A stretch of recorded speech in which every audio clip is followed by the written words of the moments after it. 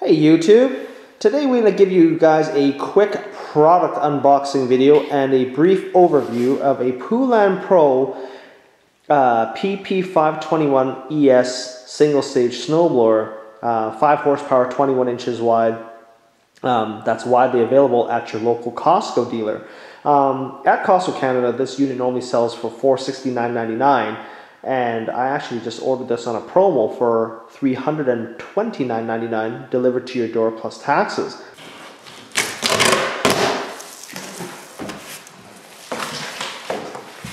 So looking at the inside of this box, we can tell that the packaging is not too bad. They've got some wood bracing in the box here on the one side, and it looks like this wood brace actually fell out on this side.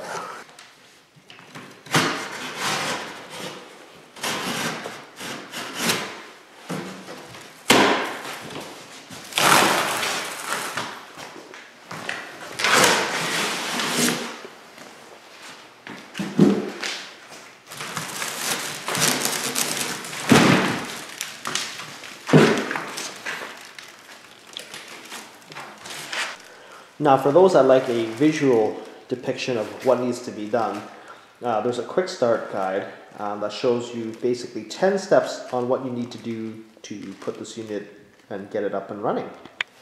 So basically, the only assembly that we need to do on this unit is add engine oil and fuel, as well as attach the included plastic chute located in this bag, and basically just snap it onto the discharge outlet right here. So one of the first steps in getting this unit ready for startup and use is to, of course, fold the upper section of the handlebars up in this manner and remove all the packaging and any tie wraps that may be attached to the handlebars, and then to tighten the thumb knobs, as you see being demonstrated here, on both sides so that they're tight and secure. To assemble the chute assembly, we've got the main chute right here, and then the chute direction handle. And how we're going to assemble it is we're going to essentially slide the chute handle onto the main chute, and then using the 3 included bolts and nuts, we're going to attach it to the main unit. In order to assemble the chute properly, we need to ensure that we actually use the bolt here and pass it through the chute from the inside out so that the snow doesn't get caught on the nuts itself.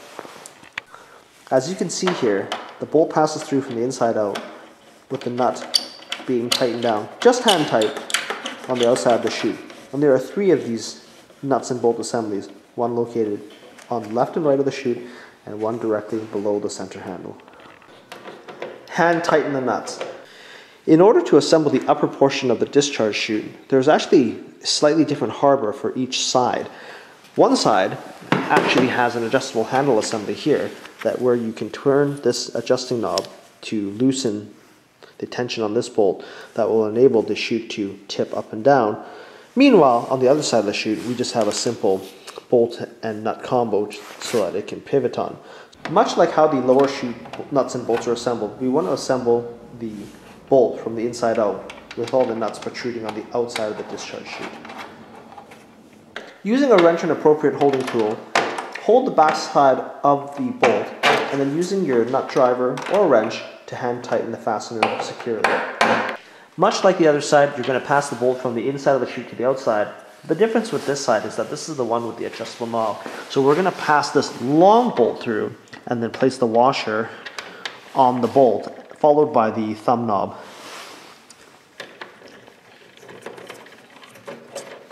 Next, inside your hardware kit, you'll find that there's a little piece of black tubing. That basically just goes over the end of the adjusting knob bolt. The next step here is to fill the engine crankcase with 16 ounces or about 0.47 liters of the included 5W30 oil into the crankcase. How we're going to fill it is we're actually going to be pouring it through the oil fill tube on the top of the motor located here.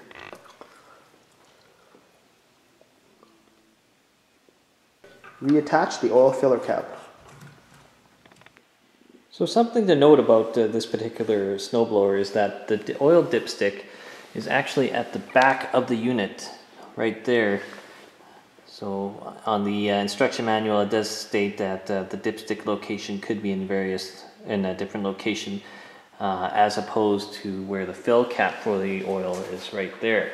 So if you're going to be checking the oil level, make sure that you check it at the back side there.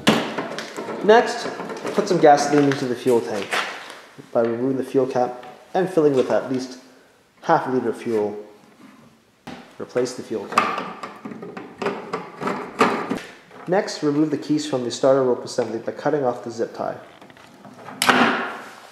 In order for us to start this engine, we need to insert our ignition key, place it into the ignition slot and press firmly down, also making sure that we slide this lever down here to the choke close position, and then pressing the primer bulb at least 2 to 3 times, and then giving the starter rope a quick brisk pull to start the motor.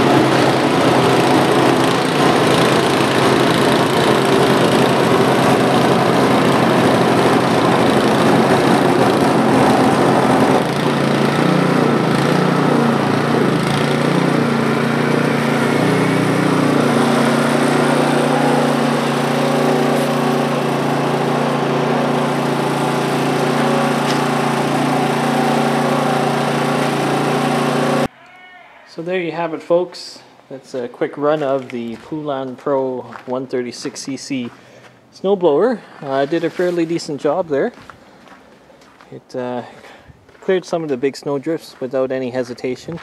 Some of the bigger ones you might need to slow down a bit and take it at half lanes versus the full lanes. But as you can see, it cut a nice channel through the sidewalk here without any issues.